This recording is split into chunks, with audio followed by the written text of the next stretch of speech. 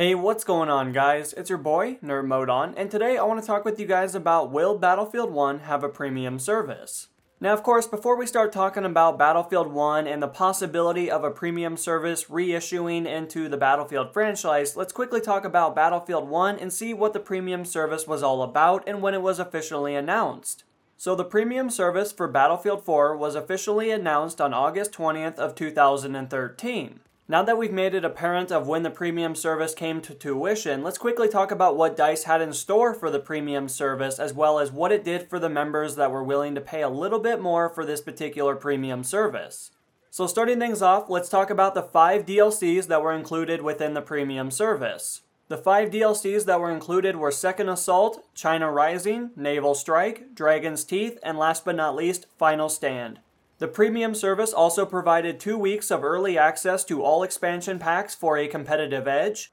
unique personalization options including camos, paints, emblems, dog tags, and much more that would later be announced at a later date, priority positioning in server queues, new content every single week, as well as 12 bonus Battle 4 battle packs. So now that we've established what the premium service for Battlefield 4 did, especially when it comes down to the official dates that it was announced to the player base, as well as what premium has offered in the past, it is also worth noting that an introduction of free content became readily available to all players that decided to already have owned Battlefield 4 or would later be picking up the title at a later date. Now I'm sure some of you guys remember that there was a weapons crate DLC that gave us a few new weapons and really kind of revitalized the Battlefield 4 experience, especially when it came down to decreasing the amount of staleness that the franchise was suffering from at the time. Now alongside that, you also had multiple different community missions that granted a lot of players with new dog tags or some more battle packs. Granted, I'm sure most of you guys didn't care so much about the battle packs, but they were something that was available while completing these missions.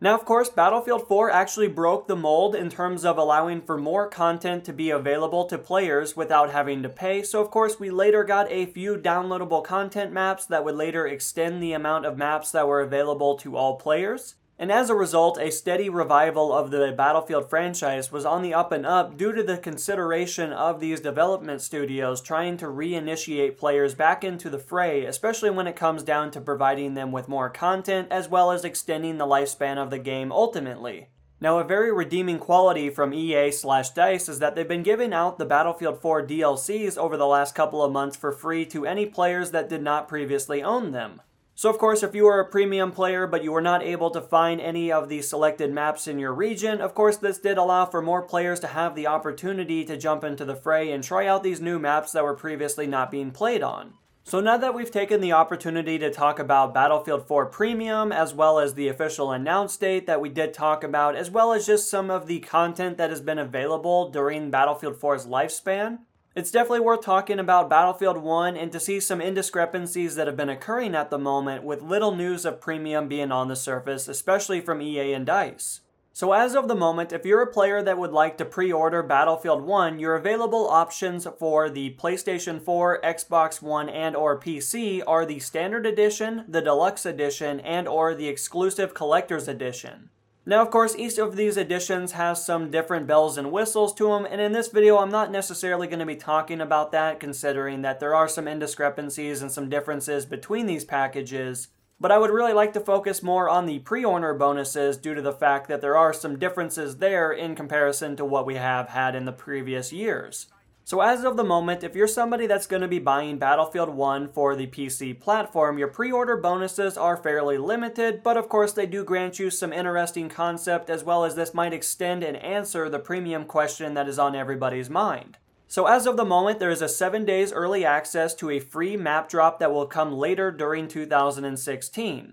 Alongside that, you also have a pre-order bonus known as the Hellfighter Pack, which includes the Hellfighter M1911, the Hellfighter Trench Shotgun, the Harlem Hellfighter Insignia, as well as the Hellfighter Solo Knife. Now, a very interesting alteration from the original formula with the Battlefield franchise is that the difference between the Standard Edition and the Deluxe Edition is that the Deluxe Edition does grant players 3 days early access, while the Standard Edition does not allow you to jump into the fray at an earlier date. The Battlefield franchise has never really strayed away from having pre-order bonuses. I mean, of course, if you're going to be picking up a physical copy, your local GameStop and or a retailer will most likely have some sort of pre-order bonus that is associated with the title. Even when we take a look at the militaristic Battlefield titles, you have Battlefield 3 doing the exact same thing as we're seeing as of the moment, as well as Battlefield 4, so of course there hasn't really been a whole lot of alterations in terms of their pre-order bonuses. However, it's definitely very interesting to see early access sneaking into the Battlefield franchise because this has never really been a big thing and it's never really been a driving force for this particular series, so it is interesting to see how this will go by when it comes down to the players' reception.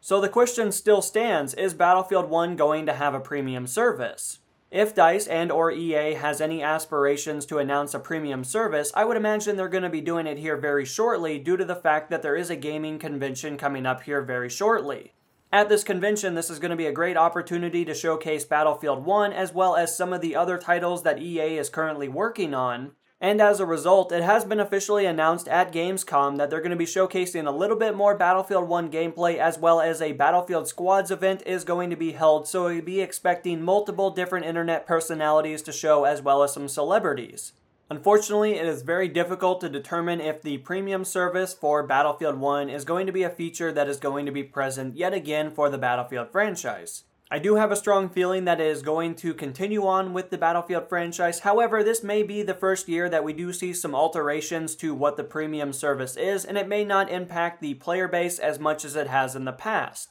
But anyway, guys, that's really all the information I have for you. Of course, I'm sure after Gamescom we'll have some additional information that we may or may not be able to discuss. So, of course, as of the moment, it's really unclear if Battlefield will continue on with their premium service, but only time will tell in the end. But until the next episode, guys, this has been NMO, and I'm going to be signing out, guys. Peace.